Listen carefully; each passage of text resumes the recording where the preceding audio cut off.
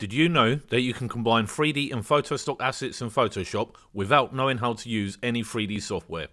I've been using 3D assets from Adobe Stock and Neo Stock in my photo manipulation work for years, and in this video I'll be showing you how to achieve hyper-real results, no 3D software needed.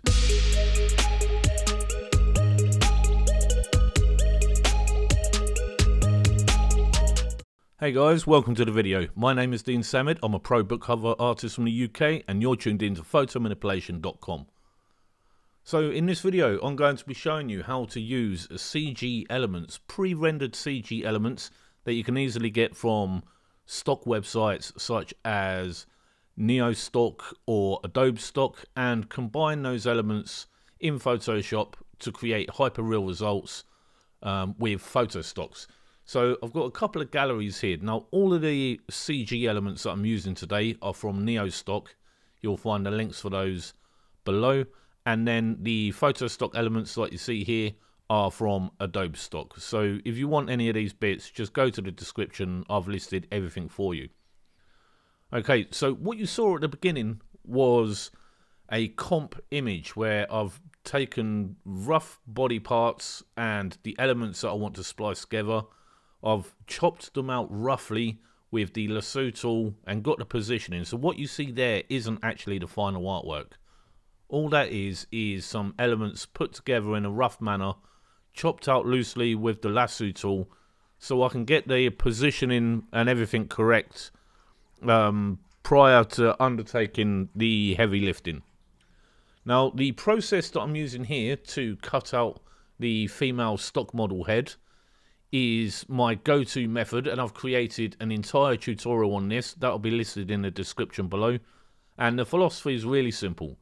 To cut out these solid areas, I create a new selection layer and fill that with white, so I usually use a pen tool for that.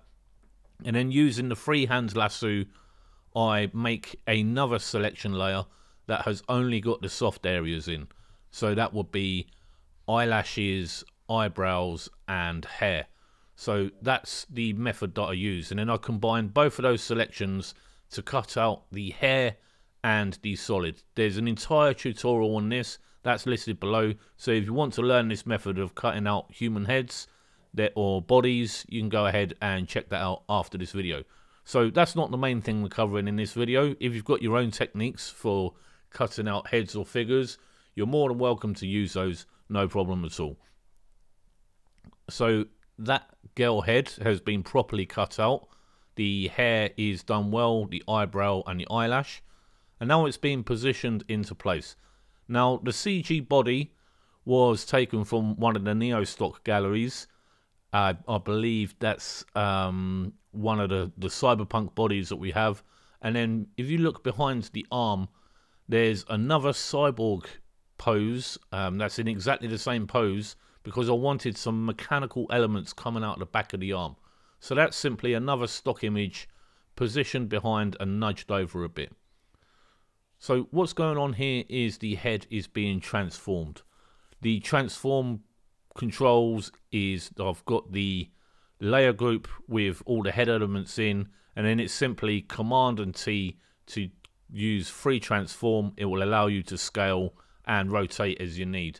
I'm on a Mac, so the shortcut is Command and T. If you're on a Windows, that's Control and T. Anytime you hear me saying Command, just switch that out for Control.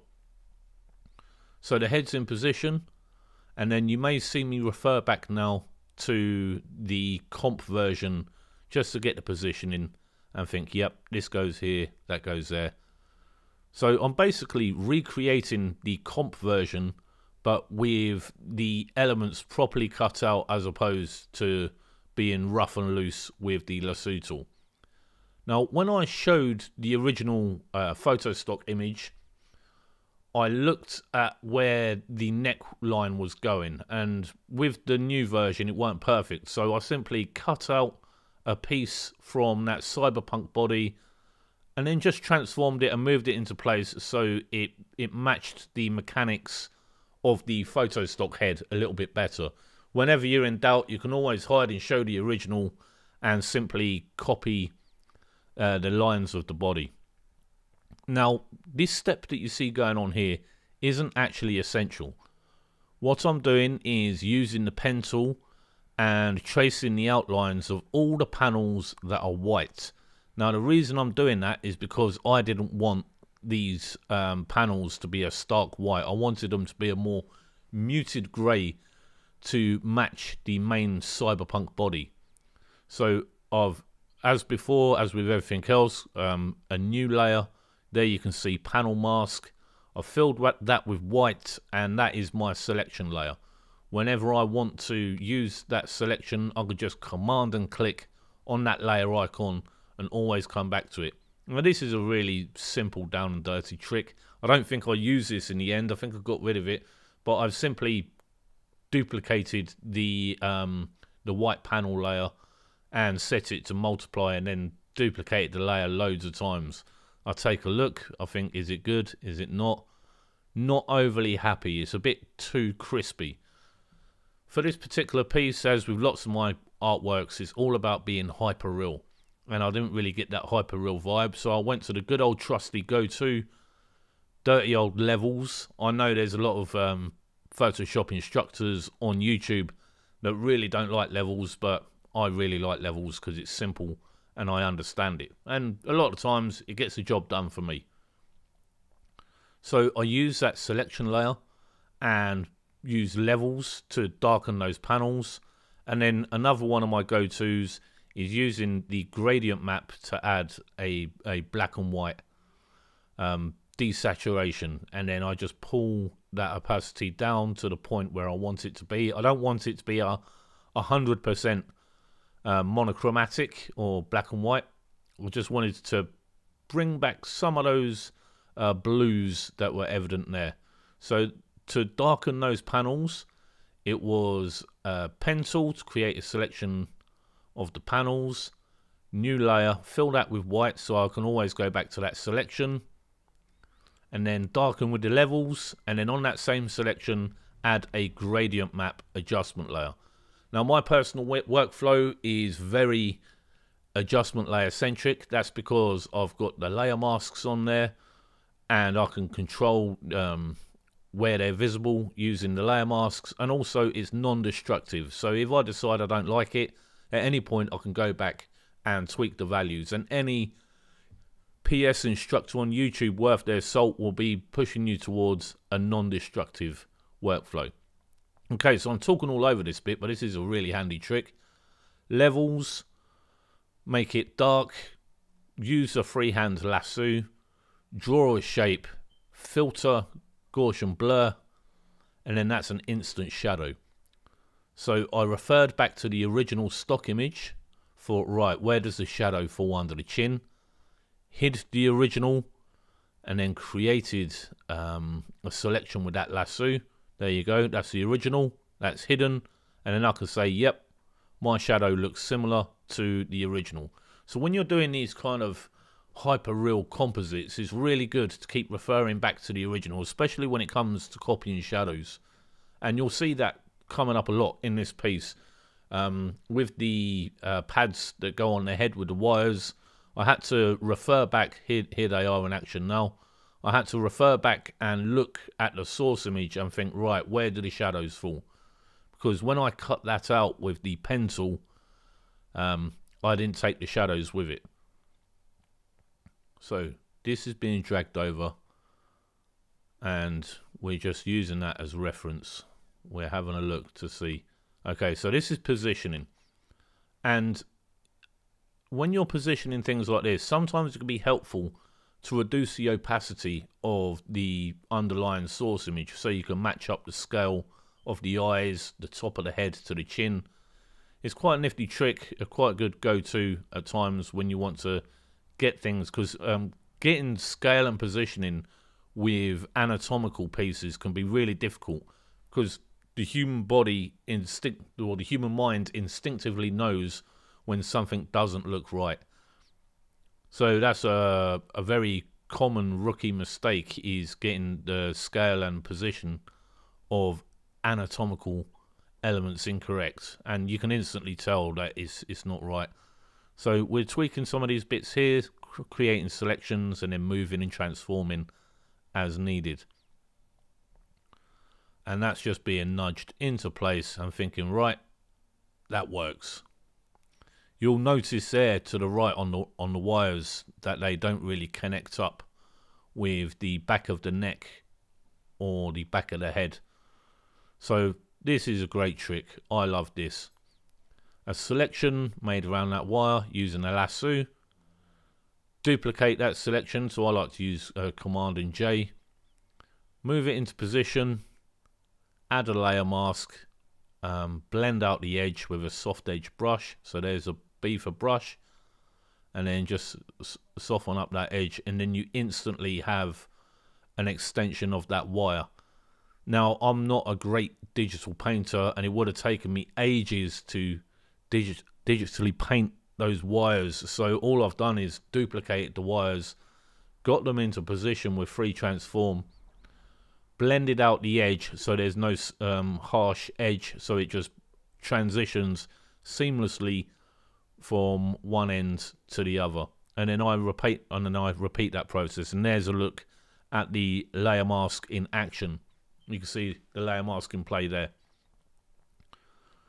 So these are just copied and pasted onto new layers, tweaked.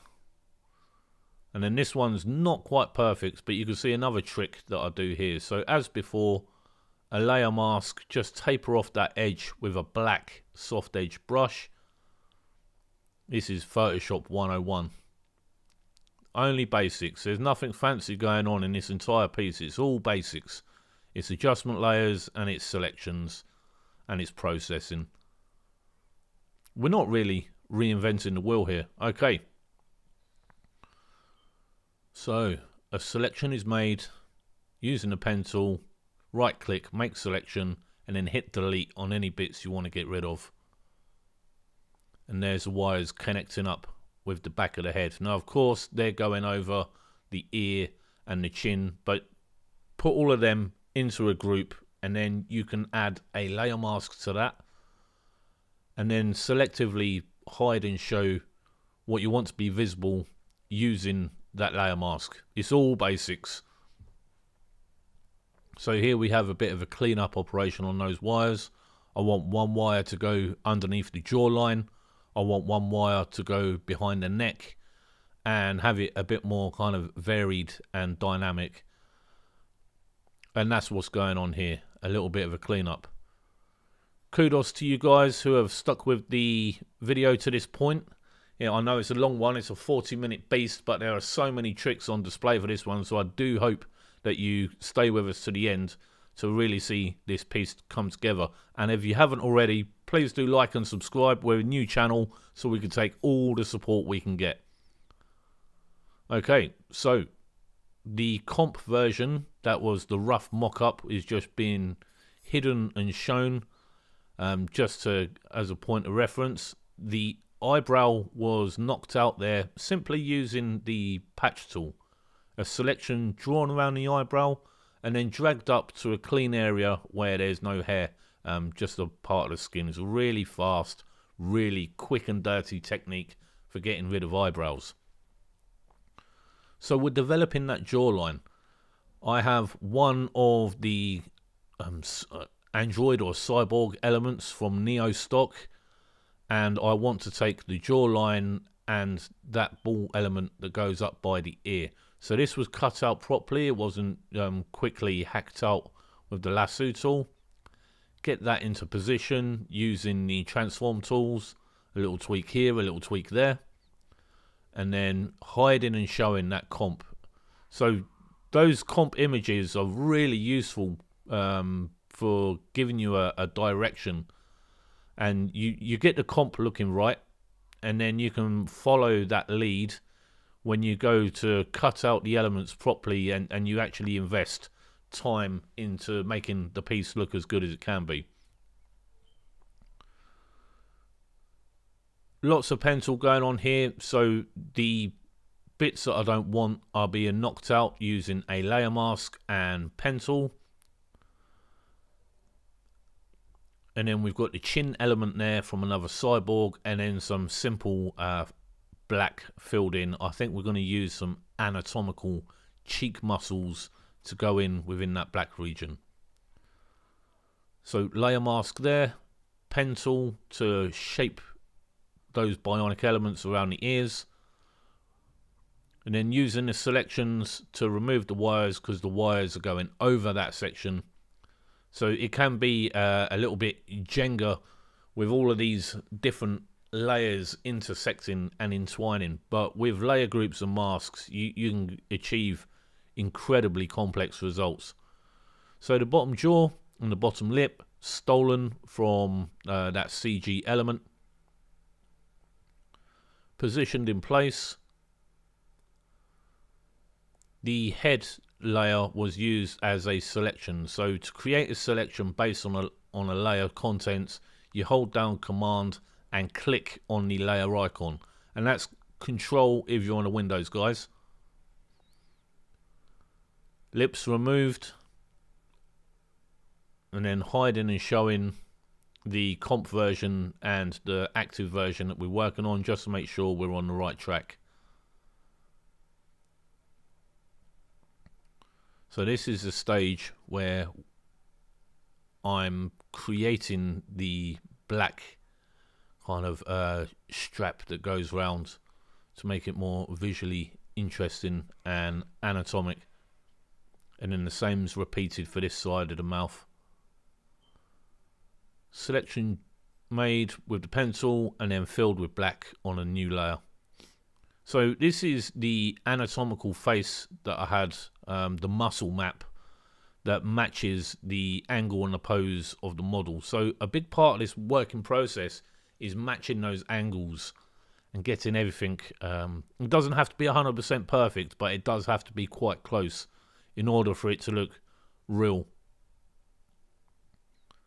So in my personal work, I like to go for a hyper real look. It's quite sharp, and you know, you keep a lot of the photographic details, but what I'm actually pushing towards is more digitally overpainted look.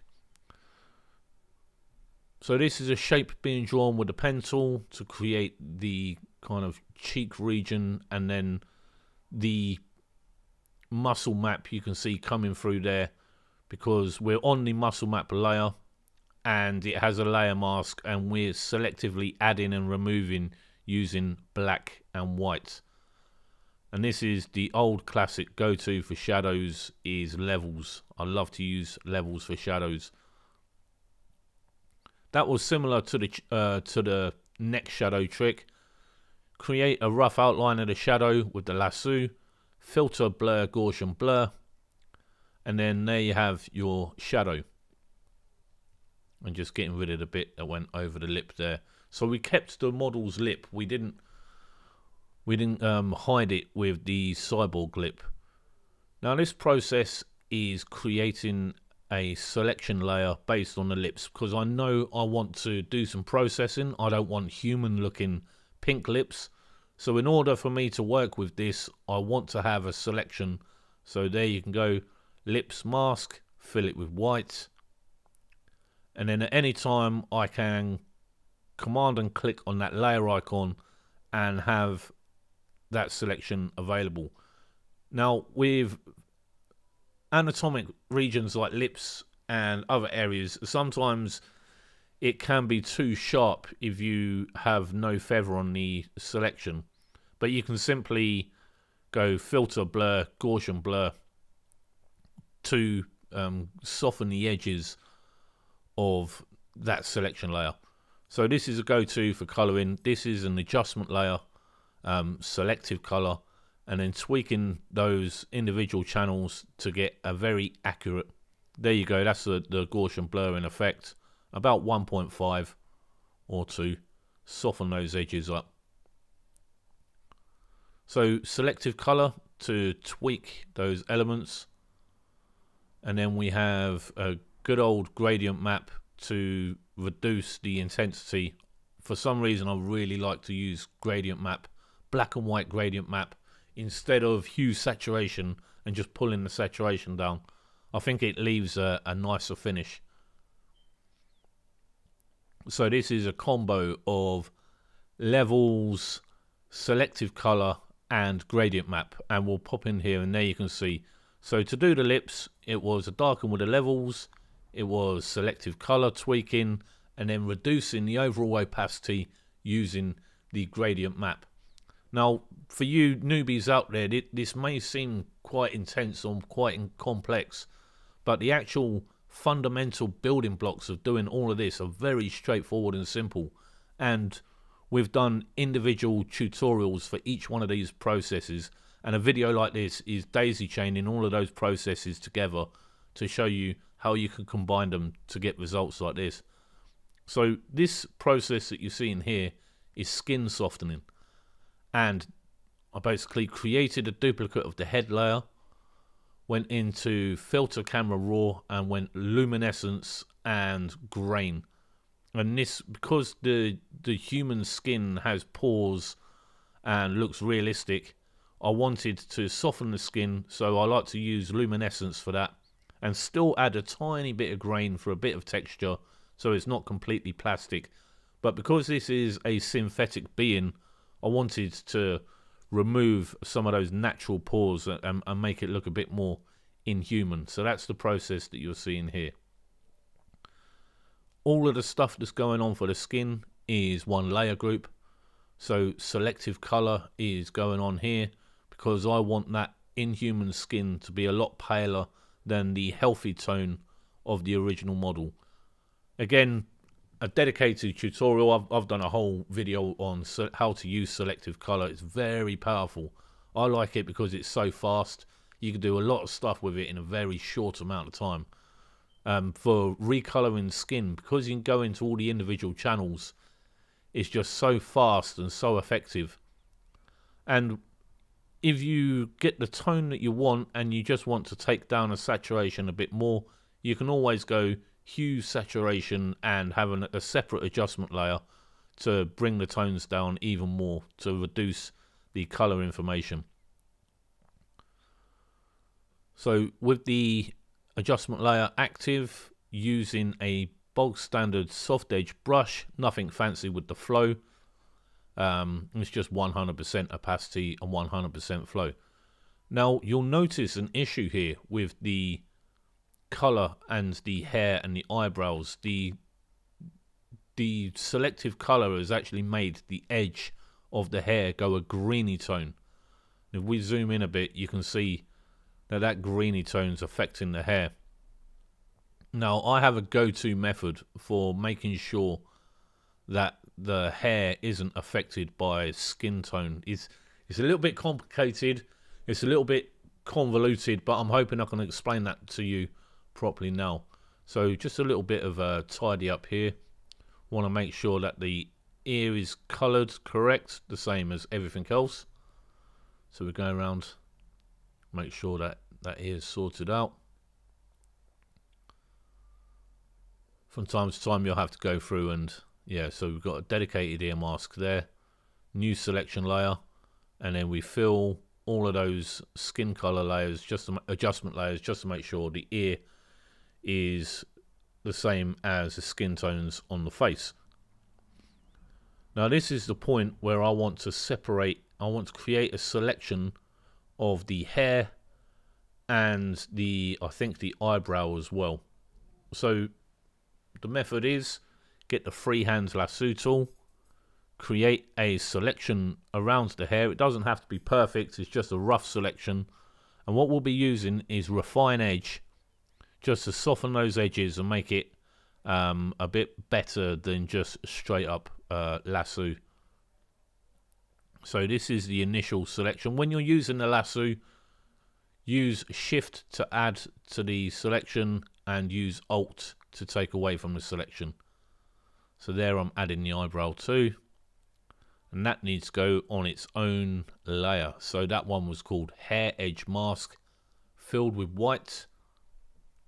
And then once that selection is active, go to Refine Edge, go onto the original head layer, and when you push the radius it will soften up those edges. So here we go, Hair Edge, Refine Edge, and then fill that with white. A fast way to fill a selection with white is Alt and Delete. Now with that selection, what we can now do is make sure that the hair is its own color and it's not being corrupted by the skin tones.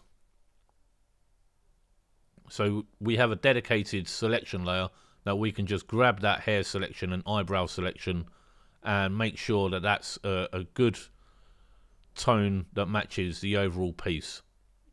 So there's a couple of steps involved in that, but I've found it works quite well, because doing it by hand with a brush can be really tricky sometimes. So good old go-to there, gradient map adjustment layer to control the hair. Now you'll see it's not perfect. At this point you can use a soft edge brush just to tweak those edges and get those last remnants of brown hair out the way.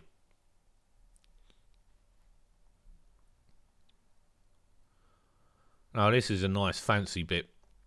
The cyborg head element at a similar angle to the model, placed over the head and scaled, and then right click on the layer, go blending options, layer style, and then use blend if by holding down the alt keys and tweaking those arrows, and that will change the way that it reacts with the layer below.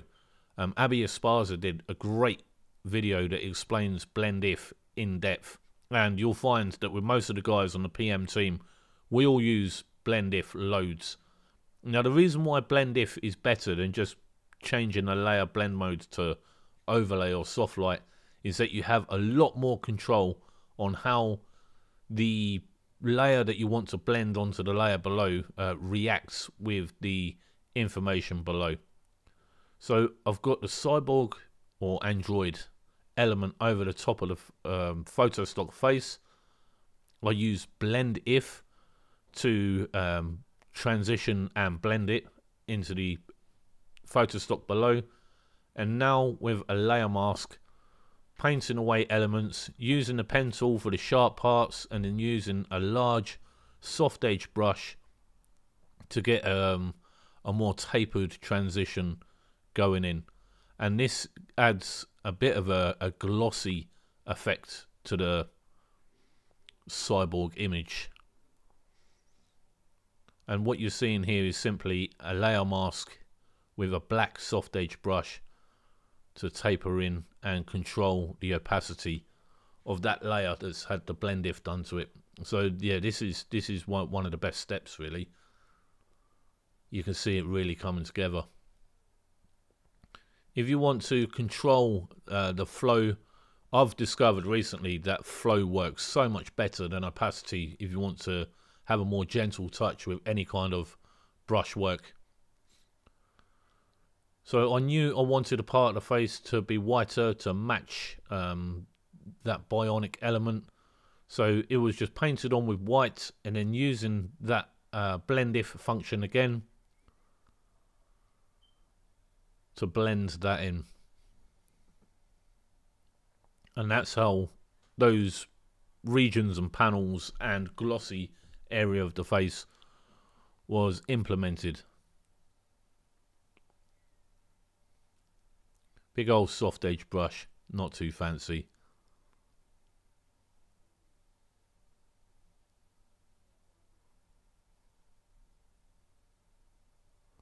And then the reason why I didn't use an adjustment layer for colouring that panel CG element over the top of the head is because I just wanted that to match the skin tones. I have a saved duplicate in case I do something wrong. So in cases where you don't use adjustment layers, as long as you've got a duplicate, a copy of that element, then you know you're safe. Okay, the electrodes. There's another dirty trick here. It's a really dirty trick. Basically, you duplicate the layer that you want a shadow for. You use levels to make that 100% black, and then you nudge that black layer to replicate the shadows. So you see I've got the source image there visible, and I'm copying what I can see on the source image using that filled black layer, that's a duplicate of the wires and the electrodes, to copy what's on the source image. As I said before, I only cut out the wires. I didn't cut out the shadows as well. So I knew I'd have to come back and manually create those shadows.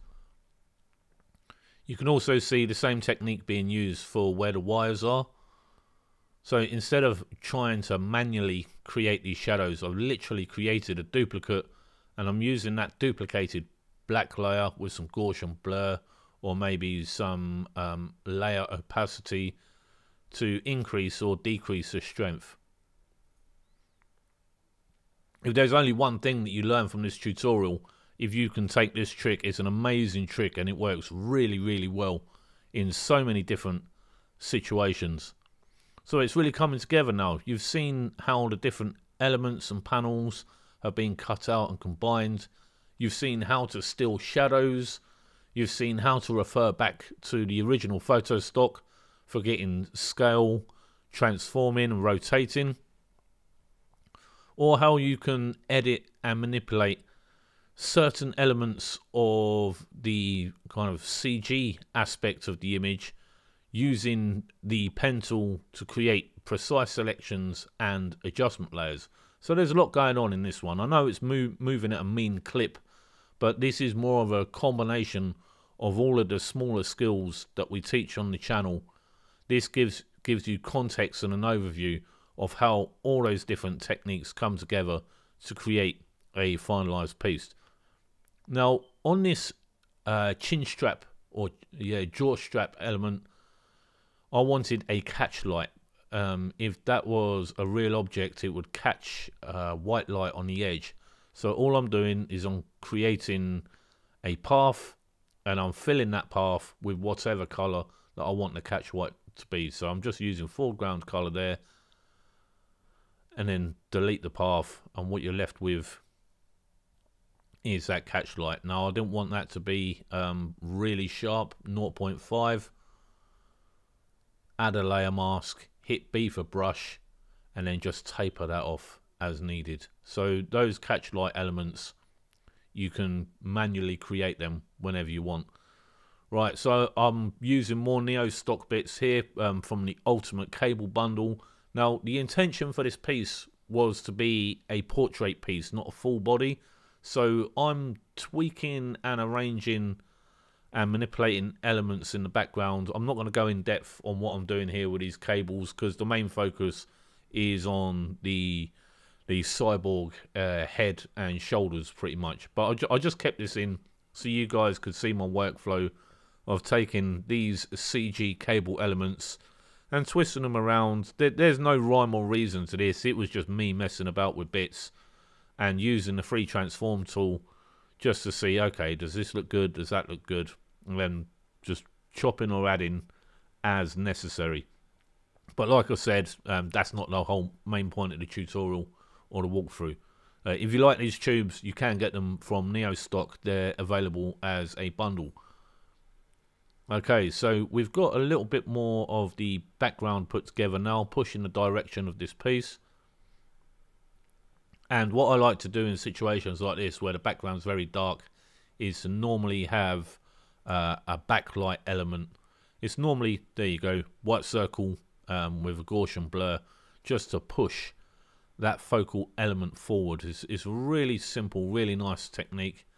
To get rid of gradient banding, you can use filter, camera raw, and grain. I find the camera raw grain is a really good method for knocking out that gradient banding.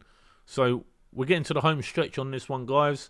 Another one of my go-to tricks for lightening eyes is creating a pen tool selection around the iris or the pupil and using the levels commands to really push those levels up to the point where it's not 100% white, but it retains some of the details.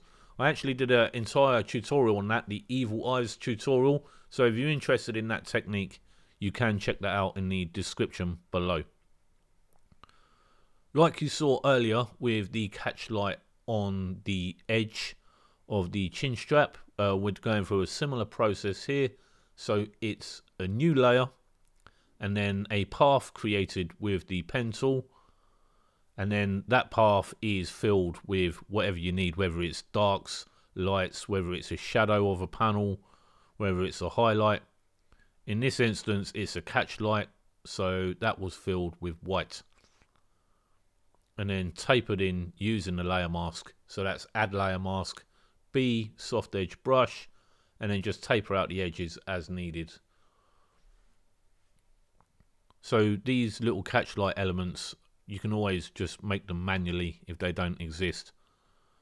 Dirty, go to shadow, levels, and then selectively add it in. So you use levels, you make it go darker, everything's black, and then using a white soft edge brush, selectively add, tell a lie, on this one is multiply, so it's a combination of both. One layer with multiply, one layer with levels. So you sample a dark color, make a new layer, change it to multiply, and then paint in that shadow. Multiply is a lot stronger and a lot starker. You can mute the tones a lot better with multiply shadows. Got a little bit of housekeeping here with those shadows cast by the cables. Maybe if they're too strong, they need to have the opacity pulled down a bit.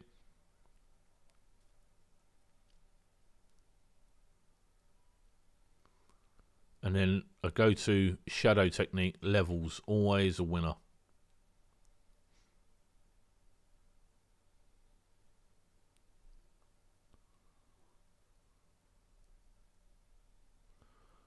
So what you're seeing here is some basic light shaping. The main figure is kind of coming out of the shadows, so I simply used a levels adjustment layer, made that dark, and then using a very large white soft edge brush, selectively painting in that shadow onto the body. And because the body's selection was active, command click on the layer icon, I could paint that shadow in a massive broad stroke going over.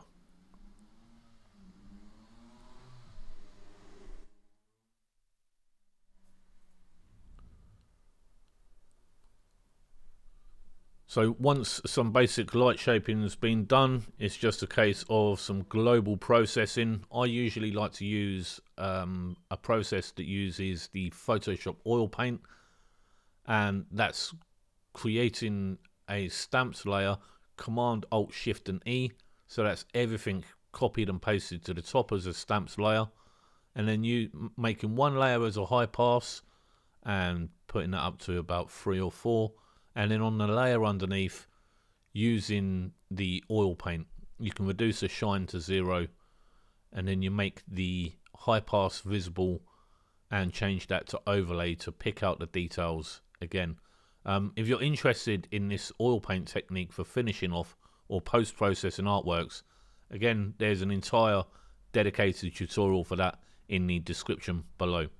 Like I said before, it's all tiny constituent techniques all pulled together to make more fancy, in-depth artwork.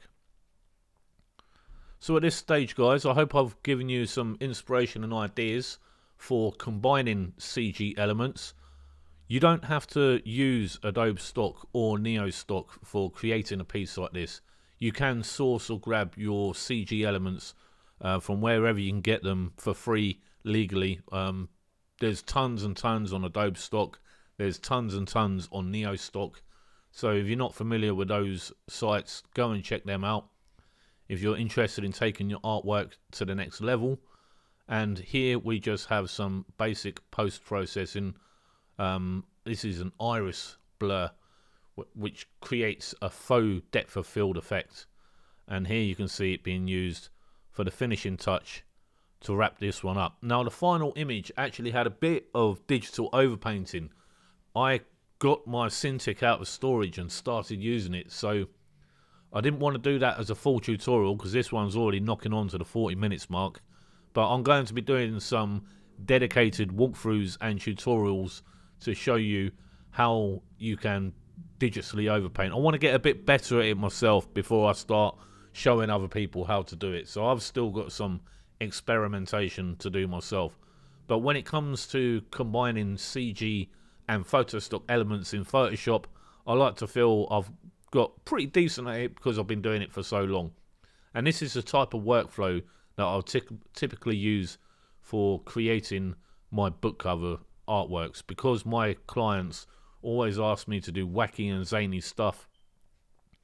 You normally need to use CG elements for extreme sci-fi work or horror work, which are the two genres that I'm involved in the most. So I normally get the really wacky jobs that most other digital artists in the photo manipulation space can't get their heads around.